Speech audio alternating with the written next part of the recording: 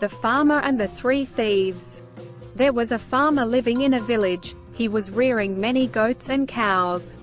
After growing well, it is his custom to take the goats and cows to the village market next door and use that money to buy the food he needs. One day he took a young goat around his neck and walked through the forest to the nearby village market. When the three thieves saw him going, they immediately beat him and decided to steal the goat. That's when a smart thief who was there said, "That farmer is hard-working and strong, we can't beat that farmer." So he told me to do as I say, and then he gave me an idea, and immediately a thief slowly walked beside the farmer. Suddenly, he said, "Damn, what kind of wolf is this?" Even though the farmer was confused, he started walking further.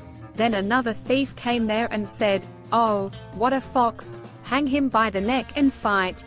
He also pretended to run away. Then a doubt came to him that what was around his neck was like a shape-shifting animal. That's when the third thief came in front of the farmer and ran to him with a knife saying, "Damn, what kind of donkey is this? Is it a tiger?" The farmer, who was already in a confused state of doubt, was now completely frightened and left the goat there and ran home. Thieves who were hiding in the bush came back, and stole the goat.